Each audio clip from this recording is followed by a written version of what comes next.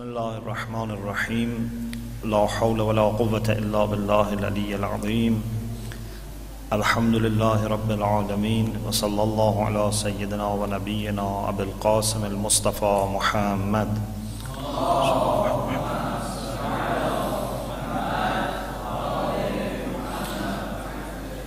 Wa ala alihi at-tayyibin at-tahirin. La siyama baqiyatillahi fil ardin. عجل الله تعالى فرجه الشريف وجعلنا من أعوانه وأنصاره إن شاء الله. We've been studying the verses 45 to 48 of chapter 33, Surah Al-Ahzab, about the Prophet Muhammad sallallahu alaihi wasallam. We already mentioned some of the points. As a reminder, I start with reading the verses from the beginning. أعوذ بالله من الشيطان الرجيم يا أيها النبي إنا أرسلناك شاهدا ومبشرا ونذيرا وداعيا إلى الله بإذنه وسراجا منيرا وبشر المؤمنين بأن لهم من الله فضلا كبيرا ولا تطع الكافرين والمنافقين ودع أذاهم وتوكل على الله وكفى بالله وكيلا. O the Prophet, truly we have sent you as a witness, as a giver of the good news, and as a warner, and as a one who calls towards God with his leave, and as an illuminating light. We talked about these verses, and last week in particular we talked about the concept of calling people, inviting people towards God bi-idhnillah, and we said this has very special meaning in the Qur'an. Wasirajan munira, the Prophet has not only brought the light in the form of a book, which is the Qur'an, but he himself is also light. He himself is a source of light. It's not that someone who was in darkness was given light, someone who is blind carrying light. He himself is light, and he has been given light.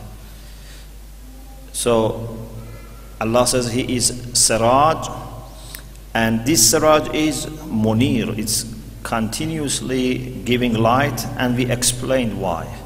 We said that this is because of the salutations that the Prophet received from Allah subhanahu wa ta'ala, which in turn is based on his continuous remembrance of Allah. Then Allah says, وَبَشِّرَ الْمُؤْمِنِينَ.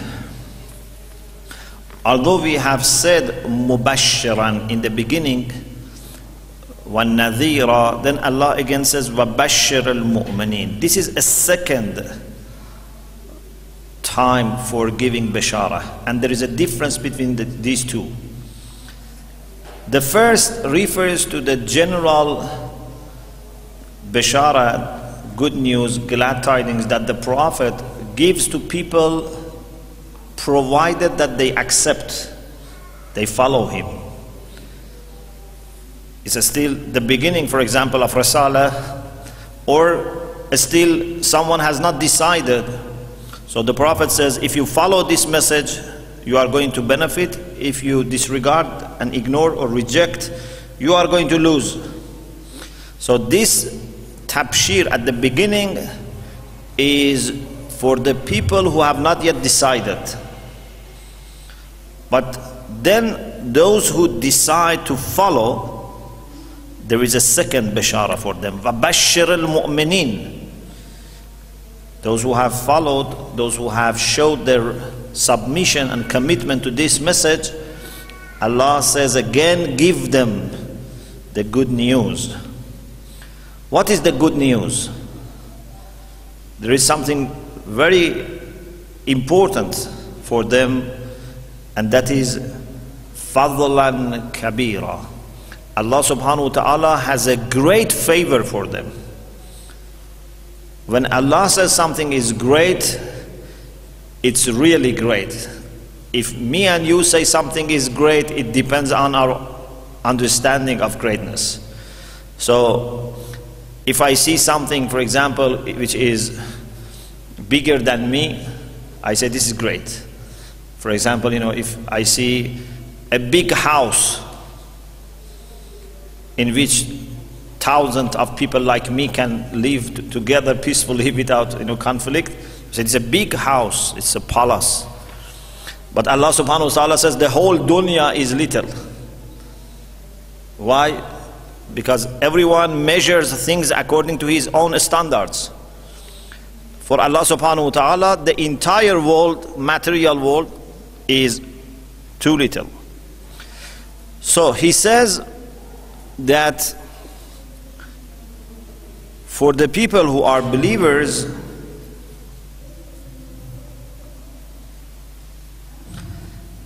there is a great favor from Allah subhanahu wa ta'ala awaiting, prepared for them. What is this fadlan kabira? For sure it cannot be something from this dunya. How much you can give someone in this dunya? Even if you give him the whole dunya, you can say for example, whatever money you want, any land you want to choose, any car, any dress, any food, we will give you. It's nothing. Because the whole dunya is ghalil. This must be something greater than worldly pleasure, worldly blessings. وَبَشِّرَ الْمُؤْمِنِينَ بِأَنَّ لَهُمْ مِنَ اللَّهِ فَضْلًا كَبِيرًا. In my understanding, this must refer to something which happens in the hereafter. This is something that can only heaven accommodate. This world cannot accommodate this. There is a great rahmah of Allah subhanahu wa ta'ala waiting for the mu'mineen, which you cannot bring even half of it or quarter of it to this dunya. What Allah gives to mu'mineen in heaven cannot be even divided to 10 parts and you say we bring one of it to this dunya. This is very special according to Allah's measure, according to Allah's standards. And this is fadl. What is fadl? For sure there is a connection between fadl and rahmah, but they are not the same. There must be a difference. In some verses of the Qur'an, fadl and rahmah are mentioned together. For example, لَوْلَا فَضْلُ اللَّهِ عَلَيْكُمْ وَرَحْمَتُهُ. Had it not been for Allah's favor and mercy, you were losers.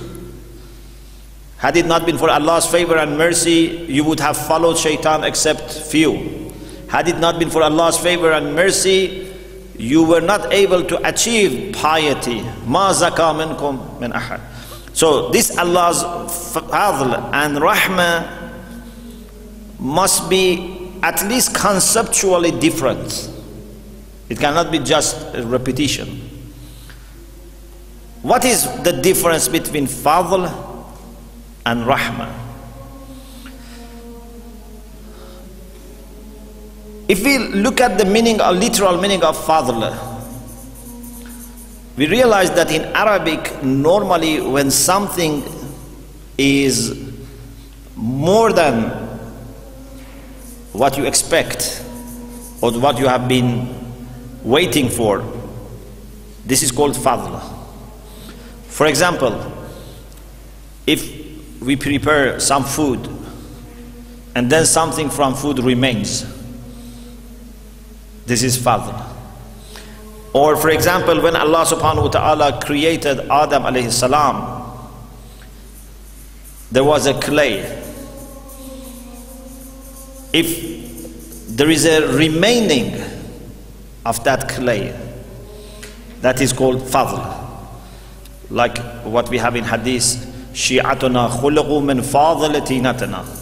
or she are created from the remaining clay from which we are created. This is fadl. So anything which is in abundance, which is coming in large quantity, it fulfills all your needs and requirements, and it still has something extra. This is fadl. So my understanding is this, that fadl is a type of rahmah, but fadl is that type of rahmah that goes beyond your expectation. And by being more than your expectation, I mean something which is more than what you deserve. Because sometimes someone gives you something that you don't deserve, but still it's understandable, it still can be expected. For example, if I work for someone who is generous, very kind, very generous, and I know that what he has to pay me is, say, for example, $100. I have done something for him, and the normal payment for such a work is $100. If he gives me $150, this is what I don't deserve, but still it's something that I could expect, because I know he's generous and he's always giving, more than what is paid in average. But if someone, instead of giving me $100, gives me $1,000, $100,000, $1 million, not only this is not what I don't deserve, but it's something that even I didn't expect. Because there are things that you don't deserve, but you can still expect. You would not be shocked. But sometimes you don't deserve and you are shocked. You cannot believe. It takes you time to realize what has happened. You become really shocked. I didn't deserve this, and I didn't think even that one day I'm going to be given this. This is, in my understanding, the meaning of fadl. So Allah gives so much that you could not imagine, you could not expect. So it's a special type of rahmah when it goes beyond your expectation. So Allah subhanahu wa ta'ala says that give this news to the believers that Allah would have such a special favor. It's not just going to heaven, it's not just being forgiven, something very special, something that only Allah can think of giving it and actually giving it. There are two things: think of giving it and actually giving it. Sometimes you cannot even think of someone giving this, because we are very limited and our expectations are also limited. Then Allah says, وَلَا تُطِعِ الْكَافِرِينَ وَالْمُنَافِقِينَ. You have been sent as a messenger. Your mission is clear. You are a witness, you are a giver of good news, you are a warner, you are a light which is illuminating. For sure, there are people who love darkness. Not by their nature. No human beings by his nature loves darkness. But there are people who have so much lived in darkness that now they are used to it. We all love light. But if for some time you remain in a dark room, then if someone, all of a sudden switches off the light, you say, please switch it off. I have problem with my vision. It's difficult for me because I have been used to darkness. So there are people who enjoy being in darkness. As Allah subhanahu wa ta'ala says, كَمَنْ مَثَلُهُ فِي الظُّلُمَاتِ. Is he the one who has been given light, like the one who is darkness and لَا يَخْرُجُ. He doesn't want to go out. He's enjoying himself there. So these people for sure would not love your mission. They want you to stop. لَا تُطِعِ الْكَافِرِينَ وَالْمُنَافِقِينَ. Don't listen to them. Do your own work. Don't stop because there are people who want you to stop. And for sure, if you don't listen to them, then they are going to annoy you. If you listen to them, there is no problem. وَدَعْ عَذَاهُمْ. In my understanding, this is coming after the previous one. لَا تُطِعِ الْكَافِرِينَ وَالْمُنَافِقِينَ وَدَعْ عَذَاهُمْ. Because when you don't listen, when you don't obey them, they start annoying you. Then Allah says, okay, forget what they do. Don't pay attention to them. Don't lose your patience and your courage when they annoy you. وَتَوَكَّلْ عَلَى اللَّهِ. Your mission comes from Allah, and your power also comes from Allah, and your support also comes from Allah. So only trust Him. Don't worry if there are people who don't like your mission, if there are people who try to annoy you. وَدَعْ عَذَاهُمْ وَتَوَكَّلْ عَلَى اللَّهِ. When we have problems and we think that we can solve our problems, it seems that we are giving a message to Allah subhanahu wa ta'ala that I am fine and you don't need to help me.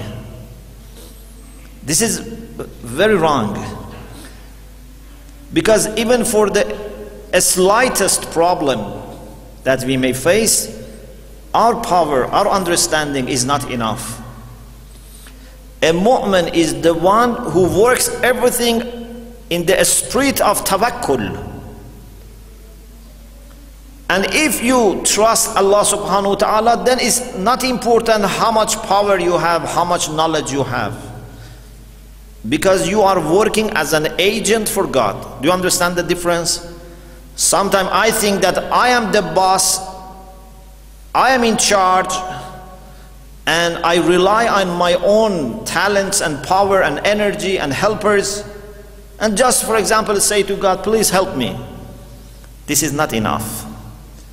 Sometimes I entrust my affairs to Allah subhanahu wa ta'ala. He is the boss, I am only His agent. I am only working according to His instructions.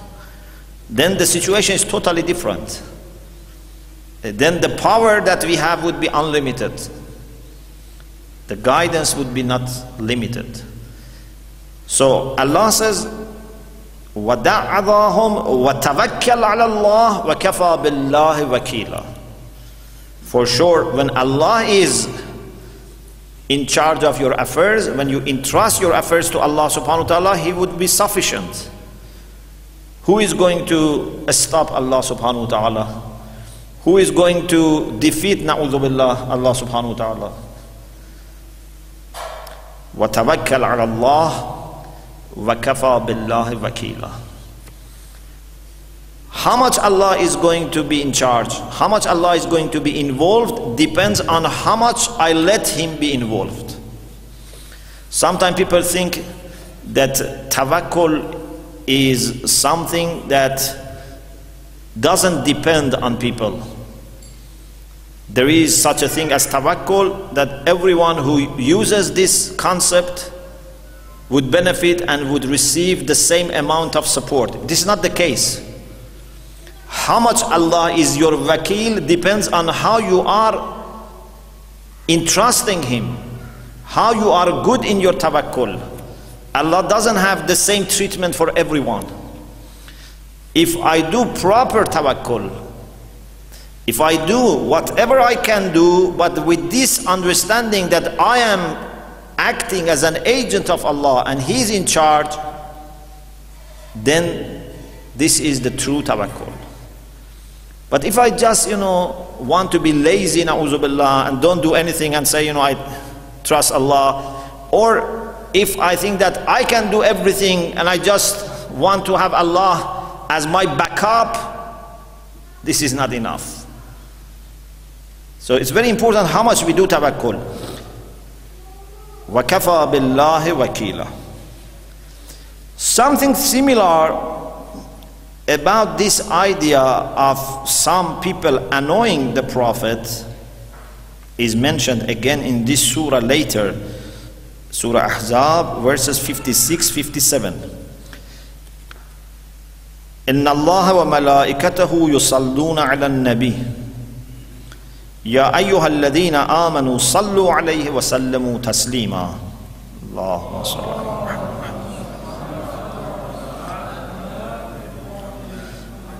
Truly Allah and His angels continuously send salutations to the Prophet. So as a result, you those who believe should send salutations to him and be submissive to him.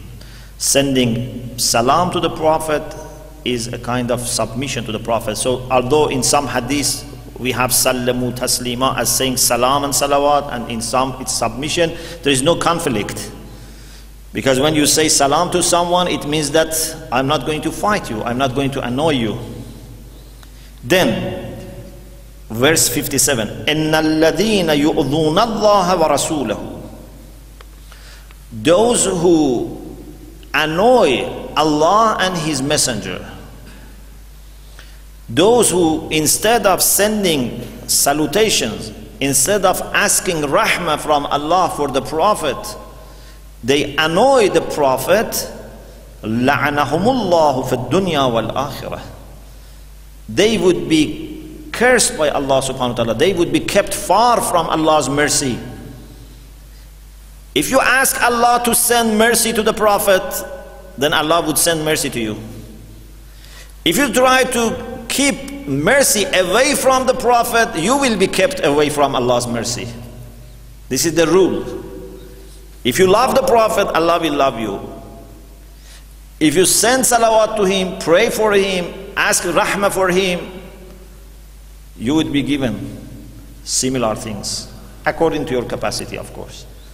But if you start praying against Rasulullah, na'uzubillah, troubling Rasulullah, annoying Allah, then you would be treated the same. So Allah says, إِنَّ الَّذِينَ يُؤْذُونَ اللَّهَ وَرَسُولَهُ لَعَنَهُمُ اللَّهُ فِي الدُّنْيَا وَالْآخِرَةِ. If you look at this carefully, you find that there is a beautiful point here. Allah subhanahu wa ta'ala makes himself involved. I don't think there was anyone who was trying to annoy Allah. Indeed, it's a kind of problematic concept to say to annoy Allah. How can someone annoy Allah? They were annoying Rasulullah, but Allah is saying annoying my Prophet is annoying me. With extension, with a kind of stretching the meaning of annoying. So Allah says, you think you have annoyed my Prophet? Indeed, you have been annoying me as well. So Allah is involving himself. Because you cannot have problem with my Prophet, with my messenger, unless you have problem with me. So Allah says, إِنَّ الَّذِينَ يُؤْذُونَ اللَّهَ وَرَسُولَهُ لَعَنَهُمُ اللَّهُ فِي الدُّنْيَا وَالْآخِرَةِ. In dunya they will be kept away from His mercy, so they would not be able to achieve what they want, and in the hereafter they would be far from Allah's mercy, so they will not have happiness. So perhaps in dunya they would not have happiness and success, in the akhirah also they would not have happiness and success, because they are far from the mercy of Allah. وَأَعَدَّ لَهُمْ عَذَابًا مُهِينًا. And Allah has prepared for them a humiliating punishment, something that is not only hurting them but also removing their honor and dignity, because they have been fighting and annoying and troubling the messenger of Allah subhanahu wa ta'ala. Now I want to move on to the verse 159 of chapter 3, Al Imran.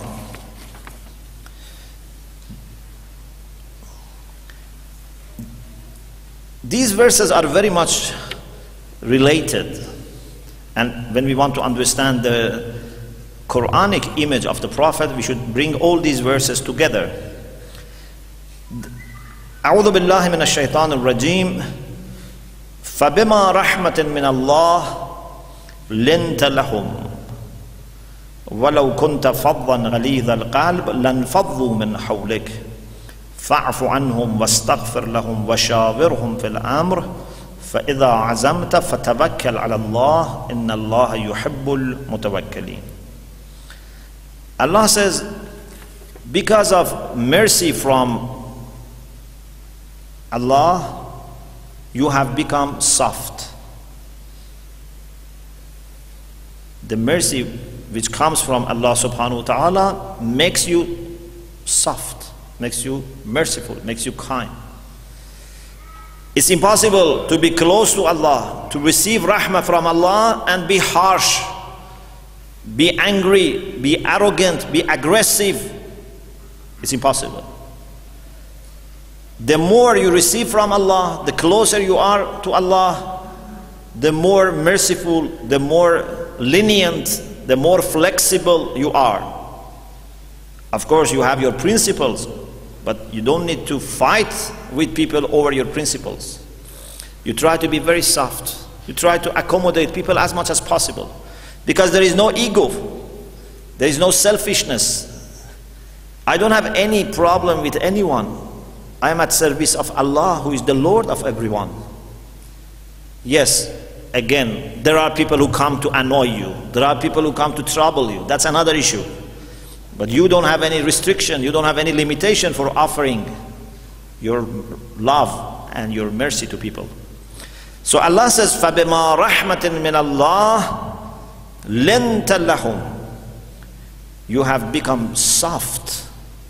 You are a real gentleman. Sometimes I make a comparison here, and I love to do it again here. When Allah subhanahu wa ta'ala talks to the Prophet Musa alayhi salam and his brother Harun, he says, you should go and speak to Fir'aun. Don't say we don't speak to Fir'aun. But how should they speak to Fir'aun? قُولَا لَهُ قَوْلًا لَيَّنًا. You have to speak with Fir'aun in a soft language. لَعَلَّهُ يَتَذَكَّرُ أَوْ يَخْشَى. Maybe even Fir'aun remembers. Maybe his heart becomes soft. There are lots of points here I don't want to mention. Just I want to make a comparison. Allah says to Musa and Harun alayhim as-salam, speak to Fir'aun in a soft manner. This is a command, and it is also about a speech. So it's a command, it's not a statement. It's not that Allah says you spoke in a soft manner. It's a command, and it's only about a speech. قُولَا لَهُ قَوْلًا لَيَّنًا. But when it comes to the Prophet Muhammad sallallahu alaihi wasallam,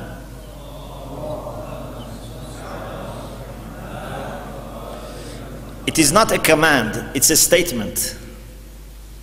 لَنْتَ لَهُمْ. Allah doesn't say كُنْ لَيَّنًا.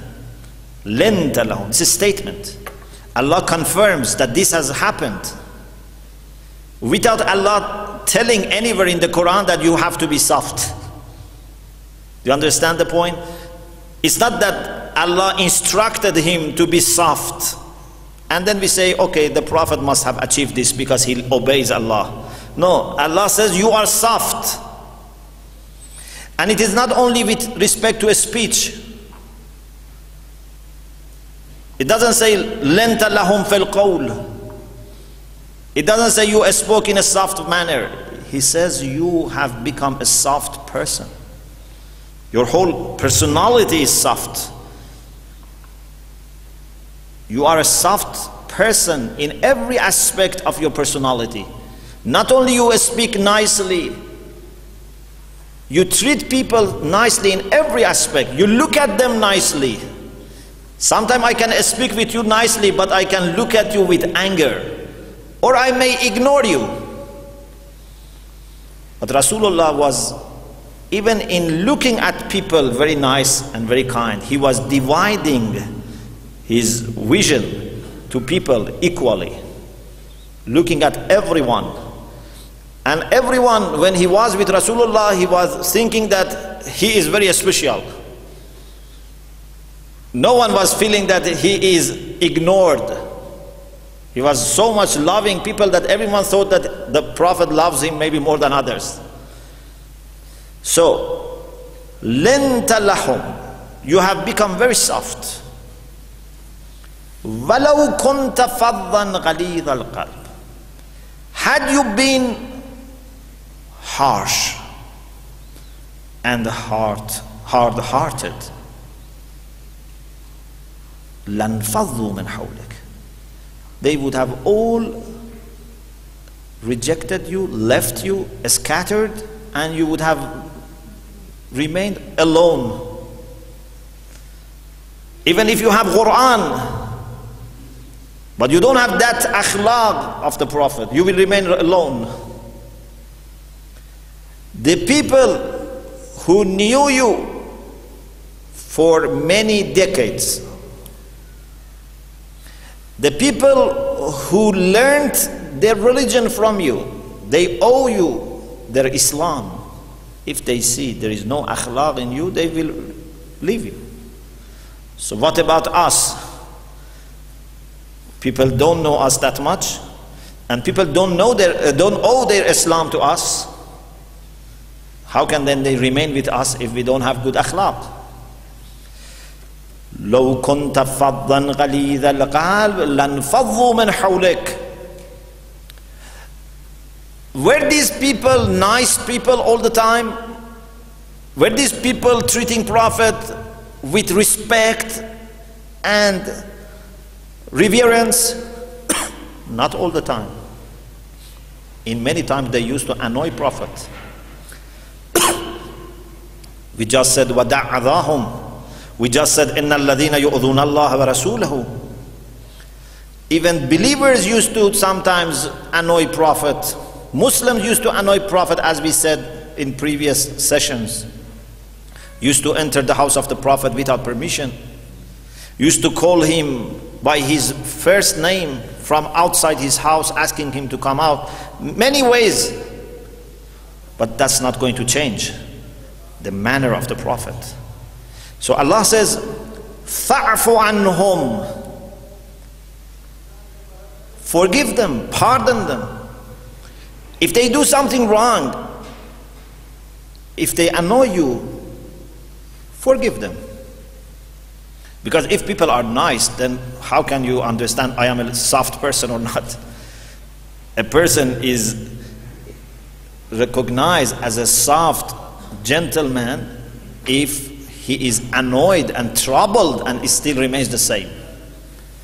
When he goes through all the difficulties and he remains the same. The Prophet was wronged, but Allah says, you have been soft with them and forgive them. Because if you don't forgive them, then these people would have problem. They would suffer. Allah says to the Prophet, forgive them so that they would not be questioned and punished because of annoying you. وَاسْتَغْفِرْ لَهُمْ. When someone annoys the Prophet, there are two sides. One is that he has annoyed the Prophet, so the Prophet has a right over him, and the Prophet can forgive. But Allah also has a right here. If I wrong my brother, my sister, my neighbor, this is right of God and right of people. This is haqqullah and haqqul nas. He or she should forgive me, but I also should ask Allah to forgive me. Maybe I annoy someone and he forgives me, but has Allah forgiven me? So Allah says, fa'fu anhum, you forgive them, but there is still something that I should forgive, because they have annoyed you. Wastaghfir lahum. Ask me also to forgive them. Look at the mercy of Allah. Allah says, forgive them and ask forgiveness for them, which means ask me to forgive them. So he wants to forgive them, but he wants Rasulullah to intercede for them, so that they better appreciate the role of Rasulullah, and also because of Rasulullah, then Allah forgives them. So Allah is looking for some excuse to forgive them. فَاعْفُ عَنْهُمْ وَاسْتَغْفِرْ لَهُمْ. So it's very interesting. The people who were wronging Rasulullah, not only Rasulullah forgives them, but now he says, okay, let me help you further. I am going to intercede for you and ask Allah also to forgive you. Okay? It's like, for example, you have a neighbor who has created lots of trouble for you. Okay? As a result, now he is taken to the court because of troubling you. He has, for example, broken your door, your windows, everything. Now he's taken to the court. Why he has been taken to the court? For wronging you, hurting you. But in the court, you say, I have forgiven him and please forgive him. For my sake, please forgive him. So now you intercede for him. So Rasulullah not only forgives, but also intercedes. This is mercy of Rasulullah. وَشَاوِرْهُمْ فِي الْأَمْرِ. Listen to these people and consult them. The same people that sometimes have annoyed you, the same people who don't have that much knowledge necessarily, or wisdom or experience, but if they have an opinion, still you should listen to them. Maybe something good comes out of their mouth. Maybe some good idea comes to their mind. Even if you are not learning anything from them, at least if you consult, this gives them courage. This is a kind of respect that you show to your people when you consult them, when you ask for their opinion. So although you are a messenger, you receive direct communication from Allah, but still you should consult people. This is very beautiful. In Islam, how much we respect people, that even someone like Rasulullah is asked to consult. Then all mu'mineen for sure must follow the example of Rasulullah. This is why the Qur'an says, وَأَمْرُهُمْ شُورَى بَيْنَهُمْ. No one can say, I don't need consultation. Everyone is in need of consultation. And this consultation also has its own requirements. Unfortunately, sometimes people take it very easy. So for example, today they consult this person, tomorrow they consult another person. Everyone is passing by, they may ask his opinion. This is not enough. Consultation must be systematic. The people that you consult must know the history behind this. And also they must see the results, so that in future when they give you an idea, they know what has happened when they gave you idea before. It's not that, for example, I am in charge of something, and if by chance I see you, I say, what is your opinion about this? And then I say to myself, oh, alhamdulillah, I am a good person, I take advice from people. No. This is a very systematic approach that Islam asks us to observe. Anyway, وَشَاوِرْهُمْ فِي الْأَمْرِ فَإِذَا عَزَمْتَ. But when you consult people, at the end you have to be able to make up your mind and make a decision. You cannot remain, in confusion. You have to make up your mind, but only after listening to people. It's very important. Listen to people, take their opinion, then you make your decision. فَتَوَكَّلْ عَلَى اللَّهِ. And trust God, as we had in Surah Ahzab. إِنَّ اللَّهَ يُحِبُّ الْمُتَوَكِّلِينَ. Allah loves the people who trust Him. For sure, when Allah loves them, it means that He supports them, He helps them. It's not just a duty for which you will get reward, it's also something by which you can get help and support. Another verse, inshallah, we will discuss about it in next session. I just mentioned the verse so that you think about it. Verses 138 and 139 of Surah Tawbah. لَقَدْ جَاءَكُمْ رَسُولٌ مِّنْ أَنفُسِكُمْ عَزِيزٌ عَلَيْهِ مَا عَنِتُّمْ حَرِيصٌ عَلَيْكُمْ بِالْمُؤْمِنِينَ رَءُوفٌ رَحِيمٌ فَإِن تَوَلَّوْا فَقُلْ حَسْبِيَ اللَّهُ لَا إِلَهَ إِلَّا هُوَ عَلَيْهِ تَوَكَّلْتُ وَهُوَ رَبُّ الْعَرْشِ الْعَظِيمِ. The same idea of love for people, the same idea of concern, mercy, the idea of being annoyed, being troubled, but still you have to remain persistent and you should trust Allah subhanahu wa ta'ala. So inshallah we will talk about it in the next session. May Allah help us to follow the example of the Prophet Muhammad sallallahu alaihi wasallam. May Allah enable us to be in dunya and akhirah with Muhammad and ala Muhammad. May Allah keep us and our children always on the right path. May Allah give His healing and shafaat to the brothers and sisters who are ill. May Allah send His unlimited mercy to all who have passed away, especially those who have rights upon us. May Allah subhanahu wa ta'ala honor our generation to be the generation which would prepare for the coming of Imam Mahdi al-Jalallah ta'ala farajahu sharif. And may our Imam would be happy and pleased with our performance and our deeds. Wa akhiru da'wana and alhamdulillah rabbil alameen.